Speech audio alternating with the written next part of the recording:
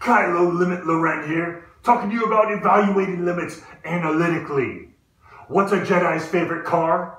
A toy Yoda! So the first vocabulary term is indeterminate form. That's any of the 7 undefined expressions: 0 over 0, infinity over infinity, 0 times infinity, infinity minus infinity, infinity to the 0 power, 0 to the 0 power, and 1 to infinity, that a mathematical function may assume by formal substitution. So what this means is that if you were given a limit and you are substituting let's say in this particular limit, you're substituting the 3 in for x, right, to figure out what your limit is, and you get 0 over 0. This would be called an indeterminate form. Now, because this is an indeterminate form, you must simplify the expression to determine your limit. We'll get into that more later. There are 3 basic limits in Theorem 1.1. It says let b and c be real numbers, let n be a positive integer. So the limit as x approaches c of b, where b is just a constant, is equal to the constant, right? Because there's nothing to plug your c in for. It's just a number, so your limit of the number is equal to that same number. The second limit, the limit as x approaches c of x, is equal to c. What this means is that when you're taking the limit as x approaches c of x, all you have to do is take that c, plug it into the function right here for x, and you get your limit. Straight up substitution. Same thing here. If you have x to some power and you're taking the limit as x approaches c of x to some power, you just take that c, plug it in for x, and you get your limit. Let's try to do this in under 12 parsecs. It's example time. Example 1 says find the following limits. We have the limit as x approaches 2 of 3. Since 3 is a constant, the limit as x approaches anything of a constant is just equal to the constant. Part B says limit as x approaches -4 of x. Again, since we have x here, we take -4, plug it in for x, and we get our limit, which is -4. Part C, we have the limit as x approaches 3 of x squared. Again, since there's an x here, you just take that 3, plug it in for x, and simplify to get your limit. That would be 9. So the limit as x approaches 3 of x squared equals 9. I'm sick of trying. You try! I'm choking you. Do you feel it? First one, the limit as x approaches 2 of 3x squared. We have an x here, so we just take that 2, plug it in for x here, and then simplify. 2 squared gives you 4, and then 4 times 3 gives you 12. That is the limit. The limit as x approaches 100 of x. Take that 100, plug it in for x, and you get your limit, which is 100. The limit as x approaches -5 of 4. 4 is just a constant, so the limit of a constant is equal to the constant. The limit as x approaches 3 of 2x to the 4th, take that 3, plug it in for x, and then simplify. 3 to the 4th is going to give you 81, times 2 gives you 162. Now let's talk about Theorem 1.2, properties of limits, that says let b and c be real numbers, let n be a positive integer, and let f and g be functions with the limit as x approaches c of f of x equals L, and the limit as x approaches c of g of x equals K. So the first property, the scalar multiple property, says if you're taking the limit as x approaches c of f of x and you multiply f of x by some constant b, then your limit is going to equal whatever the limit was of f of x times that same constant. The second property, the sum or difference property, says the limit as x approaches c of f of x plus or minus g of x is equal to the sum or difference of their two limits, which makes sense. Same thing with the product property. The limit as x approaches c of f of x times g of x is equal to the product of their two limits. The quotient property says the limit as x approaches c of f of x divided by g of x is equal to the quotient of their two limits. And then lastly, the power property says the limit as x approaches c of f of x to some power equals the limit of f of x to that same power. That works the same way for radicals, right? Because this could be a rational exponent, it could be a fraction. And if you had the limit as x approaches c of the nth root of f of x, that's equal to the nth root of that limit.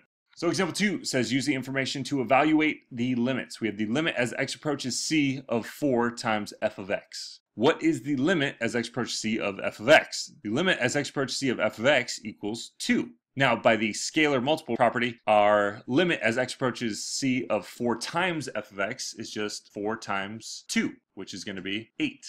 Now we have the limit as x approaches c of f of x plus g of x. Now we know the limit as x approaches c of f of x. We also know the limit as x approaches c of g of x. We have 2 and 3/4. So all we have to do is add together those two limits, and we get our limit as x approaches c of the sum of those two functions. Part C says the limit as x approaches c of f of x times g of x. All we have to do is just multiply the two limits together because we know the limit as x approaches c of each of these separately. So if we multiply the two limits together, we get our limit as x approaches c of those two functions multiplied together. the limit as x approaches c of f of x to the 3/2 power. If we know the limit as x approaches c of f of x, which is 2, then we just take 2 and raise it to the 3/2 power, which is the same thing as the square root of 2 cubed, which is then going to be rad 8, which is 2 rad 2. Part E, a little different, says given the limit as x approaches c of h of x equals 64, find the limit as x approaches c of the cube root of h of x. So if we know that the limit as x approaches c of h of x equals 64, then if the limit as x approaches c of the cube root of h of x is just the cube root of 64, which is 4. That's how that works. Yoda's a little green idiot. You try. So again, scalar multiple rule says the limit as x approaches c of 6 times f of x is equal to 6 times 7, right? Because the limit as x approaches c of f of x is 7. So if you multiply 6 times the limit as x approaches c of f of x, you multiply the 6 times the 7 to get you a limit of 42. The limit as x approaches c of f of x plus g of x, you again just add the two limits together and you end up getting 7.5. 15 over 2. The limit as x approaches c of f of x times g of x, you multiply the two limits together, and you get 3/2 or 7 over 2. The limit as x approaches c of f of x divided by g of x, you divide the two limits and then get your new limit, which is 7 times 2 or 14. Lastly, over here, we have given the limit as x approaches c of g of x is 49, find the limit as x approaches c of the square root of g of x. If we know the limit as x approaches c of g of x is 49, then the limit as x approaches c of the square root of g of x is equal to the square root of 49, which is 7. Theorem 1.3, the limits of polynomial and rational functions, says if p is a polynomial function and c is a real number, then the limit as x approaches c of p of x is equal to p of c. Similarly, it says if r is a rational function given by r of x is equal to p of x over q of x, and c is a real number such that q of c is not equal to 0, then the limit as x approaches c of r of x is equal to r of c, which is equal to p of c over q of c. This looks super confusing, but all it's saying is that if you have a polynomial or a rational function, which is just a polynomial over a polynomial, and you take the limit as x approaches c of that polynomial, just plug in c for x or your variable and you get your limit. That's it. So again, the limit as x approaches some number of a polynomial. Just plug in that number for your variable in the polynomial and you get your limit. Same thing down here. We have a rational function. Take that c, plug it in for x in the numerator and denominator and you get your limit. Okay? You're just plugging in. So example 3 says find the following limits. So the limit as x approaches 2 of 4x squared plus 3. Again, this is a polynomial. So all you have to do, take that 2, plug it in to find the limit. So we plug it in for x. 2 squared gives you 4. 4 times 4 gives you 16. And then 16 plus 3 gives you 19. Here, the limit as x approaches -3 of x cubed minus 2x plus 5. This is a polynomial, so all you have to do, take that -3, plug it in for your variable, and then find your limit. So if we plug in -3 for x, we cube it and get -27. Over here, -2 times -3 gives you +6, and then we add all these together, we get -16. For part C, we have the limit as x approaches 1 of this rational function. Again, since it's a polynomial over a polynomial, you just plug in the 1 for each of the x's, right? Because it's the limit as x approaches 1. So you plug in 1 for each of the x's and then simplify, end up getting 2. Lastly, we have the limit as x approaches -8 of the absolute value of x over x. Now, what you're going to do here is just plug it in just like you see it. It's the limit as x approaches -8. So we take -8, plug it in for each of the x's. And simplify, we end up getting 8 over -8, which is -1. I killed my dad. You try.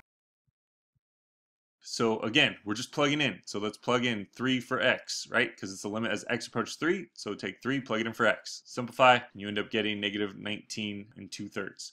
Over here, we have the limit as x approaches -5. So take -5, plug it in for x, here and here. Simplify, and you end up getting 30. Over here, the limit as x approaches 2 of this rational function. Take 2, plug it in for each of the x's, and you end up getting a limit of 0. Lastly, we take that 1, and it's the limit as x approaches 1, so we plug in 1 for each of the x's. Simplify, you end up getting a limit of 4.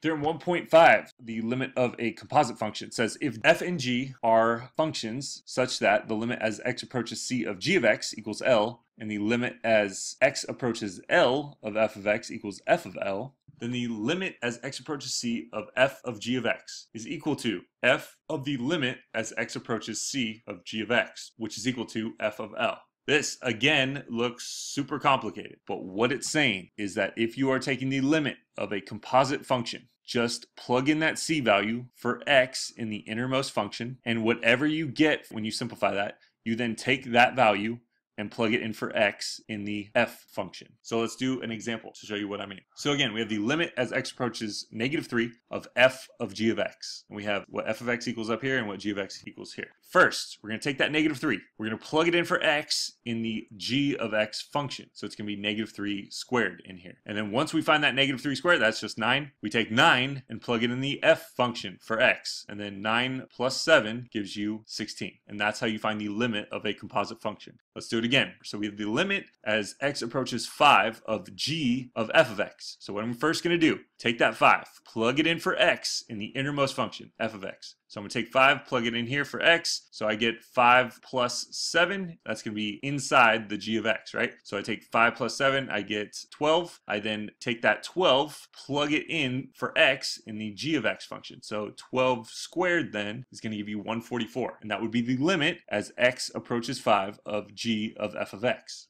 A long, long time ago in a galaxy far, far away. You try! The limit as x approaches -4 of f of g of x, I take -4, plug it in for x in the g of x function. So -4 squared minus 1, I get 15 for that. I then take that 15 and plug it in for x in the f of x function. And I end up getting 15 plus 10, which is the square root of 25, which gives you 5. So again, all I'm doing is just substituting here. I'm substituting -4 in for x. And then once I do that, I figure out what my g of x is, take that number, and plug it in for x in the f of x function. So I'm going to do it in reverse down here, the limit as x approaches 6 of g of f of x. So I take 6, plug it in for x in the f of x function, and I get the square root of 6 plus 10, which is the square root of 16, which is 4. I then take that 4 and plug it in the g of x function for x. So 4 squared minus 1 gives me 15. Okay, so here's a nice little flow chart for whenever you're evaluating a limit. So if you're evaluating a limit, the first thing you need to do is start with substitution. So start by plugging in that c value to the function that you're taking the limit of. The first thing that might happen is that you get an answer, and then you're done. You don't have to do anything else. The second thing that could happen is that you get an indeterminate form. For example, 0 over 0. If you get 0 over 0, you need to try the following technique. So first would be factoring and canceling. So factor anything that can be factored and see if something cancels. The second thing you could do is rationalize the radical expression. So if it's a rational expression and you have a radical in the numerator or denominator, try to rationalize it. The next thing you could do is get a common denominator. If it's a complex fraction, that helps a lot of times. Another thing you could do is use special limits when applicable. We'll talk about some special limits in the coming sections. You could also multiply by a form of 1 to try to cancel something out. As a last resort, you could make a table of values and or graph, and that will give you your limit or show you where the limit is at least. Instead of getting an indeterminate form, you could get a number over 0, okay? And anytime you get a number over 0, we'll go over what happens in section 1.5. So example 5 says, find the following limits. We're going to evaluate this limit. Anytime you evaluate a limit, you start with substitution. So the limit as x approaches -1 of this rational function, we take -1, plug it in for each of the x's, and simplify. And when we do, we end up getting 0 over 0. That's an indeterminate form. Because this is an indeterminate form, we must go back to the function that we are taking the limit of and see if we can simplify this at all. So we're going to use one of those techniques we saw in the previous slide. First thing we can do is try to factor anything in here that can be factored and then cancel. So can we factor anything? Yeah, the numerator. We can factor that into x plus 4 times x plus 1. We then see that the x plus 1's cancel out and you're left with x plus 4. You could then take the limit as x approaches -1 of x plus 4, which you plug in -1 for x, and you get -1 plus 4, which is 3, and that's your limit. Over here, same thing. Plug in. That's your first step, always. When you plug in, you end up getting an indeterminate form. Because you get an indeterminate form, you need to try to simplify this somehow. So can we factor anything? Yeah, we can factor the numerator. That factors into x plus 2 times x minus 2. The x minus 2's then cancel out, and you end up getting x plus 2. You then take the limit as x approaches 2 of that x plus 2, and you get 4. Luke is fat and ugly. You try. So again, always try plugging in first. So we plug in 0, we end up getting an indeterminate form. That means we need to try to factor and cancel. We try that first. So anything we can factor, yeah, the denominator, we can factor out an x. And then we can then cancel this x with this x, and we get 2 over x plus 4, which we can then take the limit as x approaches 0 of 2 over x plus 4 now, because that's the simplified version of this function, and we end up getting 2 over 4, which is 1/2. Here, what we need to do, plug in. When we plug it in, we end up getting 0 over 0. It's an indeterminate form. That means you need to try to simplify this rational function somehow. So, anything we can factor. Yeah, we can factor the numerator. When we factor the numerator, we end up getting x plus 3 times x minus 3. But the denominator, all I did was just flip these two. I get negative x plus 3. Now, these are not the same. This is negative x, this is positive x, okay? So what I'm going to have to do then is factor out a negative 1 from this negative x plus 3. When I do that, I then see that I have negative 1 times x minus 3. And these x minus 3's then can then cancel out, and I get x plus 3 over negative 1, which you then divide each of these by negative 1, you get x minus 3. So we take the limit as x approaches 3 now of negative x minus 3, because that's the simplified version of this function. Plug it in, and we end up getting negative 6.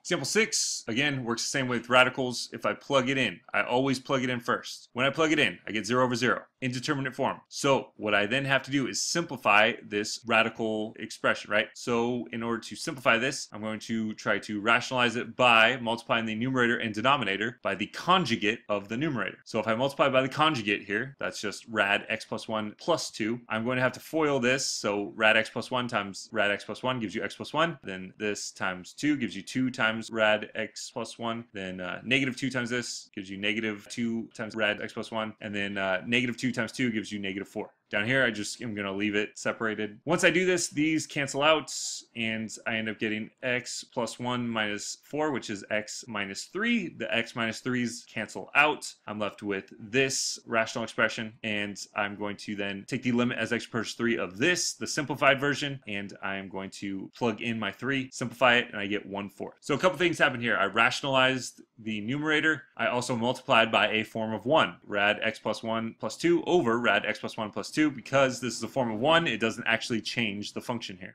I don't know why I decided to make these during the summer. It's like 1,000,000 degrees in my garage right now, and I'm just dripping inside of this gross robe. You try. So, same thing. Always try plugging in first. So I plug in 0 for x, I simplify, I get an indeterminate form. So now I have to try to simplify this. So to do that, I'm going to multiply the numerator and denominator by the conjugate. So I'm multiplying by a form of 1. Now I am going to FOIL this, and I'm getting this over here. You can see these two middle terms cancel out, and then the 2 and the negative 2 also cancel out, and I just am left with x in the numerator. The x in the numerator cancels out with that x in the denominator, and I have my simplified version of this function over here. So what I can do is take the limit as x approaches 0 of that simplified version now, and plug in 0 for x, simplify it, and then I end up getting rad 2 over 4 as my final limit. Last example here, again, plug in 0. When I plug in 0, I get 0 over 0. That is an indeterminate form. So I need to try to simplify this. Let's combine these by giving them common denominators. So I'm going to multiply this fraction by 4 over 4. I'm going to multiply this fraction by x plus 4 over x plus 4. Once I do that, I can then combine these two fractions. Remember to distribute the negative here. And I get 4 minus x minus 4, which these then cancel out. And I get negative x over 4x plus 16. And that's all over x. Now, anytime you have a complex fraction like this, I recommend writing it out sideways instead of having it all stacked on top of each other. So we have negative x over 4x plus 16 divided by x. Now you know that that's the same thing as multiplying by the reciprocal. And that makes it a little easier to see that the x's then cancel out, and you are left with this simplified version of your function. So now we can take the limit as x approaches 0 of the simplified version of your function, and once I plug in 0 for x, I simplify that and I end up getting negative 1/16.